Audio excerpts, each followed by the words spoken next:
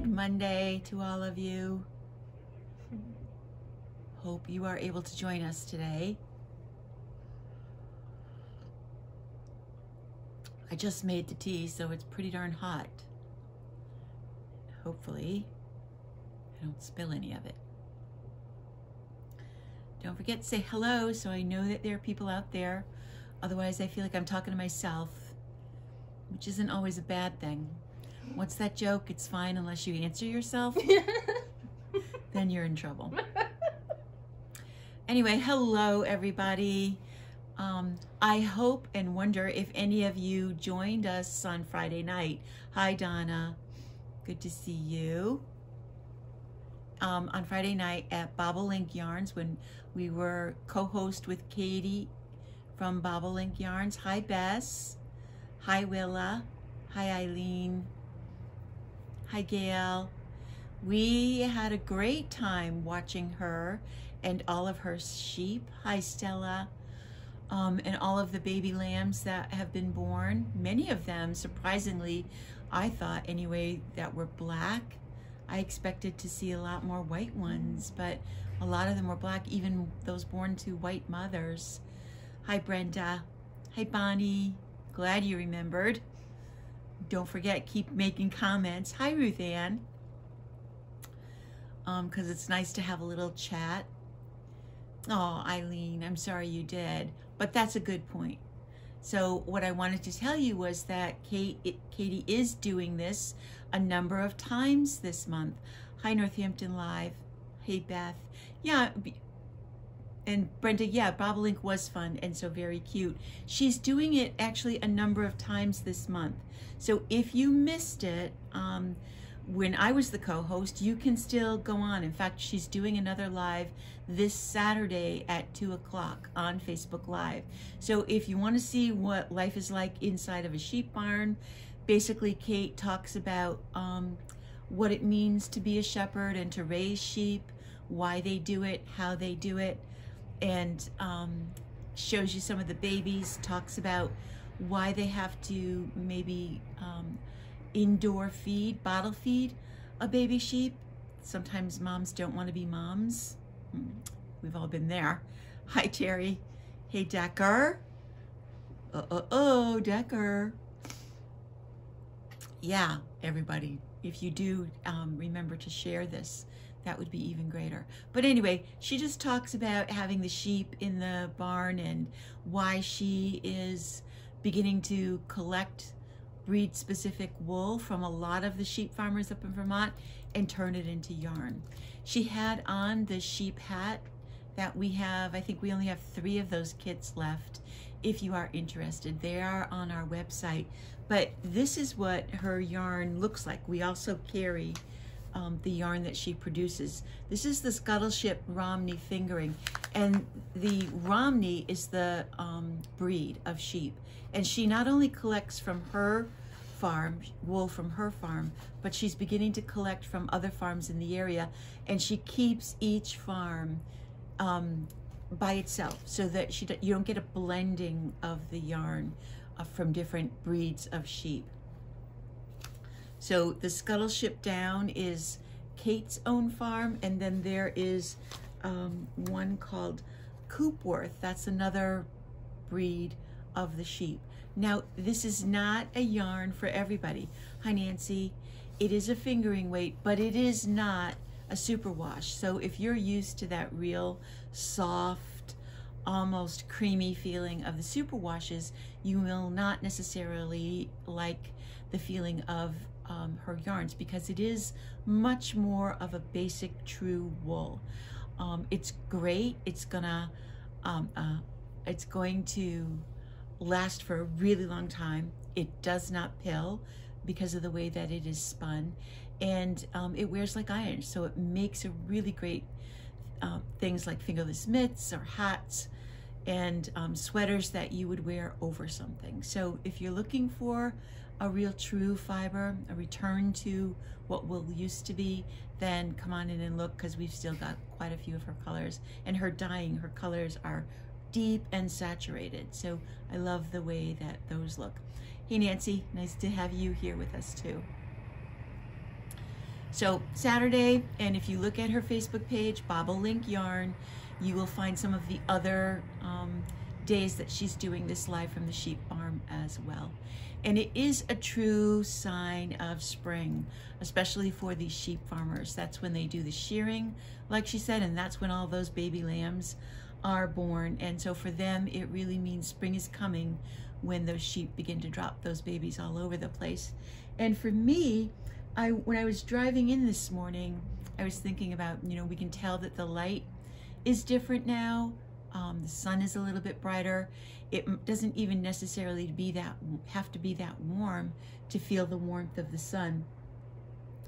And one of the things that I always see at springtime is I drive by a farm where they have chickens, and when the chickens are outside starting to peck at the dirt and the little tiny grass things that are growing and all of the tiniest of bugs that might be out there, that for me is always a sign of spring. And we have chickens, and in our yard it's more about how many eggs we start to get again once they have gone through their slowdown during the winter.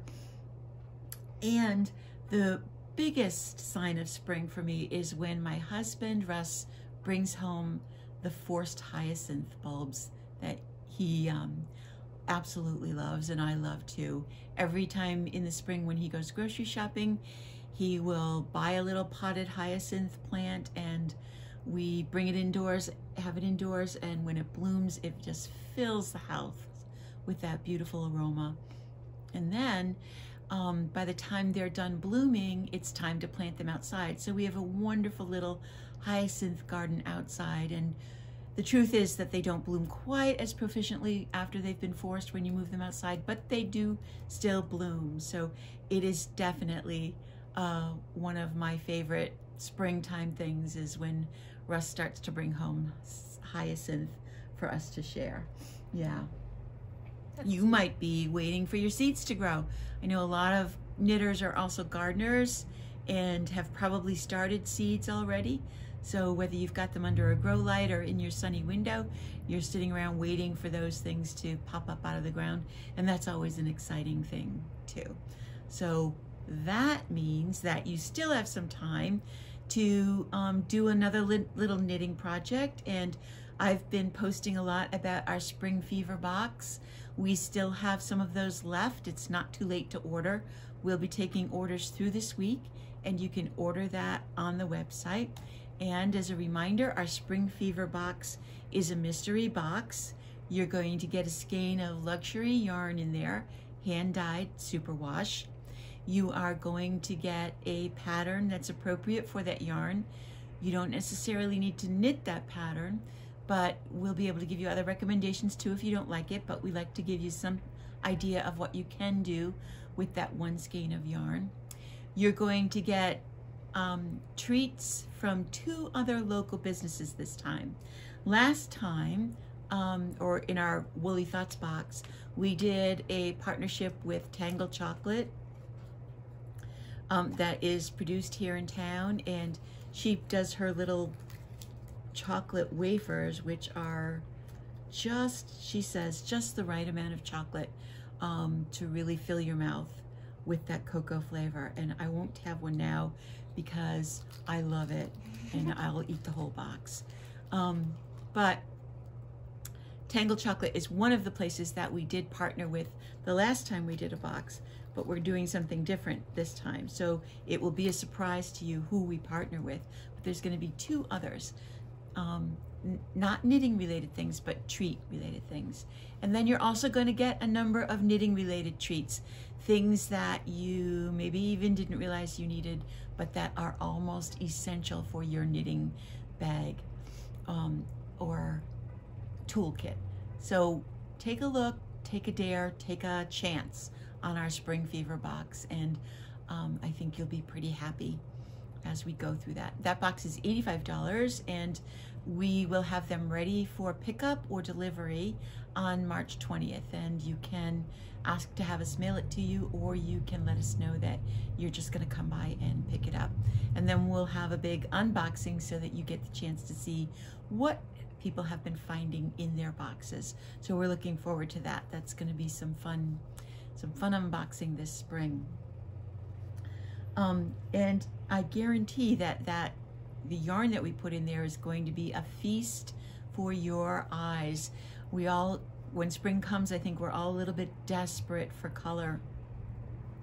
We love to see as much color as possible, whether it's pastels or really bright colors. You're going to be very happy when you open that box and see the color feast that's in there this time. The sweater that I have on, I wanted to show you too, because this is its virgin wearing. You can stand up. I'm going to stand up and get back so you can see it. It's a basic stocking net stitch, but it's another one of those lightweight mohairs with a strand held with a strand of fingering weight yarn, which is one of my absolute favorite things to do now. This is the cabrito along with a strand of fingering weight wool. You can do it with periwinkle sheep, you can do it with the Manos Fino, and it is a very basic pattern. The Espace Tricot does one whose name I can't quite remember right now, but that's what I started it based on, and then I just took off and went.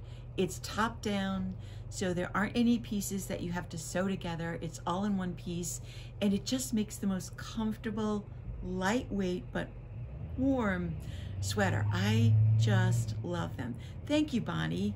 Yeah, I really like the color too. It is red, and this would look great on you, but I'm keeping it. It's for me. But there are a lot of things on Ravelry that are doing that idea, a lightweight mohair along with a strand of fingering weight yarn, so you don't have a hard time finding a pattern that you can use. And we've got several mohair choices, from the Cabrito by Manos to hand-dyed from Periwinkle Sheep, to the Madeline Tosh is also doing a hand-dyed mohair as well, and we've got some more coming in. I will put the pattern name in my notes at the end because I can't think of what the pattern is called off the top of my head. But if you go on Ravelry and look for any of the Espace, E-S-P-A-C-E, Tricot, T-R-I-C-O-T, all of their designs are fairly simple, and this is one of the very basic ones. So you will be able to find it, and all of their patterns are free, so you can get those too. The other thing that I wanted to show you today was a little update talking about using the two strands together. Kate has been working on the scarf pattern that we did in one of the boxes, gift boxes, where we did a strand of mohair with a strand of wool. And no, Brenda, there is no pattern stitch. It's just stocking net stitch. If you're seeing something else, it might be the waviness of the camera, but it's simple stocking net stitch from top to bottom. So this is Kate's, how far Kate has come with the Yakima. What is it? It's Yakima. No, it's the yes, it is. It's the Yakima and the Cabrito that we put together. But I was wondering if you remembered what the pattern name was as well. But we showed that a couple times ago.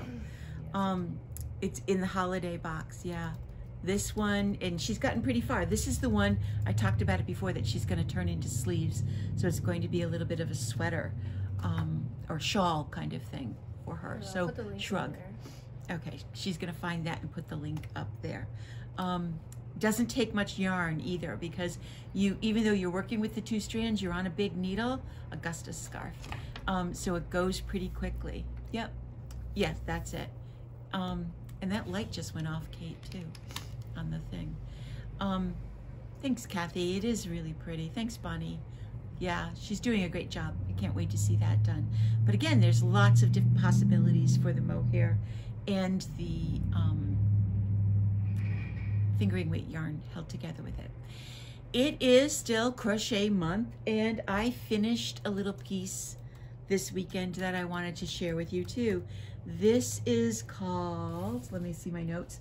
This is called Lean on Me, and it's a fairly simple wedge. Again, you start at the bottom and crochet up until you run out of yarn. It's basically 3 rows of a half double crochet with a row of a double crochet chain 1 until you run out of yarn. And this crochet is much more reversible than knitting is, so it doesn't really matter what you do to it or how you wear it. But I did it out of one skein of the Evolution from Trendsetter, which is a cake yarn, and it is a gradient, so you get some subtle changes. This is not a bright color yarn. It's very, very subtle. And this one is this color number 2. So you get a lot of that coppery brown color with a little hint of blue at the end. And that, Kate just put up the link to the sweater pattern that I have on. And then this is color 8, which is those pinks to beiges. So one skein of this yarn is plenty to do this particular crochet shawl. If you are a crocheter and care to celebrate Crochet Month with us, we've got that one done. And then that Saturday night that we had the pajama party, I finished the cowl pattern that we did with the 3 Irish Girls yarn in that. Eileen finished hers too, but I don't think we have the picture to show you. Hi, Nancy. Kate has put the link up to this pattern. This also is a free pattern on Ravelry. And there's, this is one skein again as well of the 3 Irish Girls. And Kate did put this up on the website. So it is available there. It's one skein of the 3 Irish Girls. We put the colors, and basically we just labeled them as dark gray, dark teal, light pink, dark pink, so that we don't, because they don't have tags on them. They're a tag-free yarn, so we have a way of identifying them. So you can order those if you like. This is, again, a merino wool that is luscious to knit with, and really feels nice and soft and squishy, and boy, you could wear this all day long. And look at how nice that falls right around your neck. This is the perfect kind of thing that you want to wear if you're a walker on these spring days. I mean, it does, this week, of course, we're supposed to get nice and warm up into the 60s, but if you walk early in the morning, it's just enough under a light coat so that your neck doesn't get cold, and it makes it nice and cozy and easy to wear. Bonnie, yes, I know, when there's a whole lot of knitting to be done, it's hard to go back to those projects that you start. I know, because I think I've started 3 different things this weekend in anticipation of what's going to be coming up. We are getting, let's see, when is it coming? I've talked before about the Malabrigo knit along, the KAL, that's done with 3 skeins of their sock yarn. That pattern is available for free on Ravelry as well. It's for the Temperance shawl, and we are a participating store in this knit along. So our second order of the sock yarn is coming on Wednesday.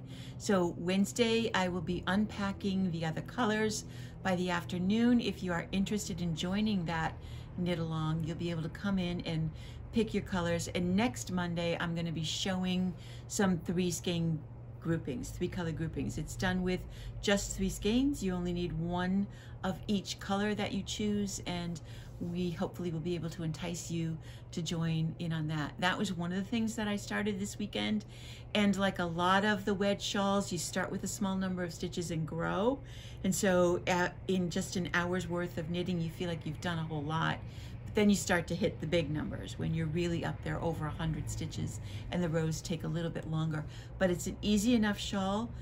for even a beginner to do. So if you take a close look at that and want to come in and look at some colors, we can help you pick out some choices there. After Wednesday, you'll have the full array of what our order is to pick from. You can look at it online, but I can tell you right now, there are not going to be, you can look at it on the Malabrigo site. Not all the colors that they have on their site are available.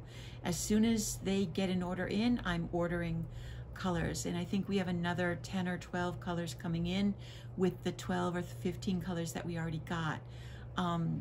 But not every color is ready to ship, so we kind of have to deal with what we can get, and we're still seeing that. Yeah, I said Wednesday. Usually UPS comes, Nancy, sometime in the morning. Like, we already got our order, an order in today, but we'll be able to open it and have it up on the shelf or available to you Wednesday afternoon. So hopefully some of you will be able to get in then. We'll be open until about 4:45 on Wednesday. So that's coming. We are also expecting another order from Feederbrook Farms, which is one of my favorite yarns, and that's another thing that I started this weekend in anticipation of that order coming in. I've done a little crochet cowl out of it, and I've just written a pattern for a pretty unique knit cowl. So I will be able to show both of those to you when that order comes in. I would show it to you beforehand, but I think I'll wait until we actually have the yarn or all of the yarn colors in that we want. So in the next couple of Mondays, you'll be able to see that, hopefully, and we'll get that going. So I titled this as International Women's Day. Happy International Women's Day to all of you. And in thinking about International Women's Day, I was remembering 3 of the women in the knitting world that had the most influence on my knitting journey and on my knitting life. And one of the very first women was Elizabeth Zimmermann. She is probably considered the queen of knitting inspiration. Back when in 1981, when I first started working at Northampton Wools for Jacqueline Severini, Elizabeth Zimmermann was just beginning to publish the several books that she has published, and Knitting Without Tears was her first book. You can find Elizabeth Zimmermann books on Amazon. You can usually find them in the library. Forbes has an excellent knitting library, and you'll be able to find all of her titles there. But Elizabeth Zimmermann's Knitting Without Tears sort of takes you along with her on a knitting journey. It's not a pattern book per se that you are used to now. It's really a knitting exploration and a description of how she went about discovering knitting and how she goes about constructing sweaters. She is a big proponent for knitting in the round. She is a big proponent of figuring out yourself. So when you do a Elizabeth Zimmermann pattern, you may get a set of instructions that are less precise than what we are used to now. But she really encouraged me to strike out there on my own, to not be afraid, which is basically what her Knitting Without Tears is about. Do it and see what you get, and don't be afraid of it. Lots of wonderful tips and tricks, and I basically was able to read my way through every single one of her books as they became available, because I was able to spend my time in the store. Jacqueline did a great job of always getting the most current books available in the store, and that was when maybe there were 6 to 8 books published a year rather than the huge amount of books that we have published now. So Elizabeth Zimmermann was the first one. Yep, that baby surprise jacket, Bess, is one of the most popular baby sweaters. That and the little lace one that is also knit from the top down. Oh, Brenda, thank you so much for that. Thank you, thank you. Well, I owe what I know to these three women. Elizabeth was the first. Then, shortly after that, was Barbara Walker.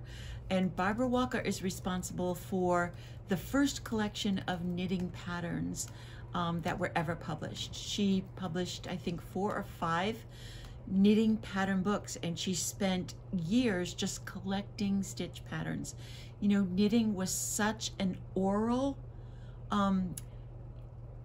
tradition that grandmothers and mothers and great-grandmothers passed on their designs or their stitch patterns verbally rather than having them printed or online like we find them now.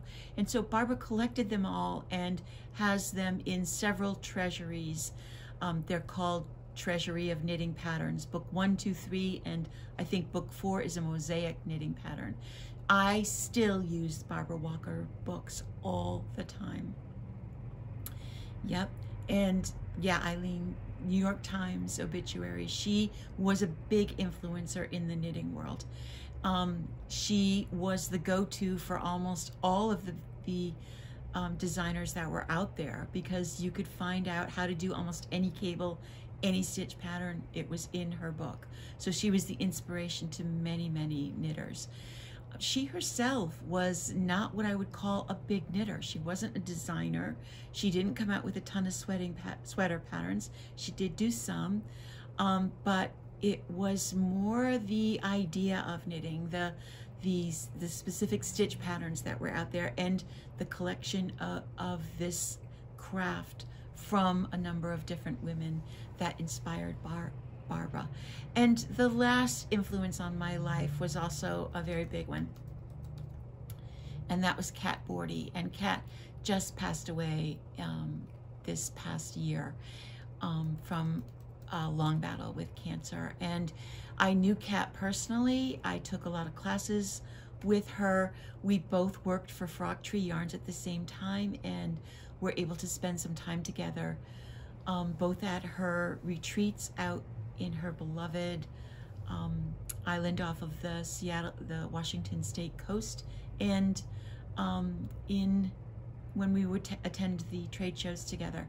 She had a mathematician's mind and looked at knitting in a completely unique way. Kat Bordy is responsible for knitting socks on 2 circular needles, for the Mobius cast on, for several unique and different ways of looking at knit construction. She still has, there's still a very active website in her name that her daughter has taken over and is running. She has a number of books, again, that you would be able to purchase on Amazon, and a very big following on Ravelry. There is a Kat Bordy group, and you can take some time and explore all the different techniques that Kat has come up with. And what she's got on in that picture, that link that Kate just put up, is also one of her very unique books. One of the fun things that she did too, besides the socks on 2 circular needles, was lots of different ways of attacking a sock heel.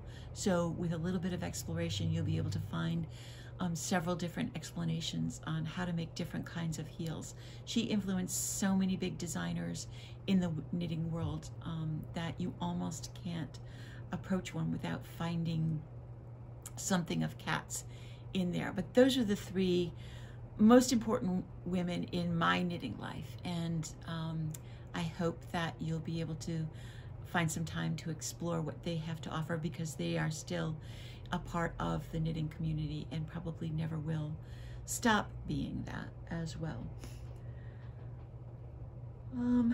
So that is about it, I think, for today. I hope that you take some time. Like I said, we are constantly working on the website, and every week Kat is putting some new things, I mean, not Kat, Kate.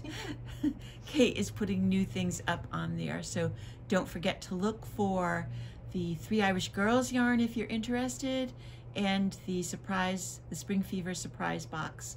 We'd really like to get that going. And thanks, Eileen. I hope you guys enjoyed those little tips. And we look forward to seeing you again next Monday. In the meantime, have a great knitting week. Enjoy that really warm midweek that we're supposed to have. I know I'm going to open the windows tomorrow as soon as it hits 50 degrees and get our annual air outgoing. So take care, everybody. Thanks a lot. Bye-bye.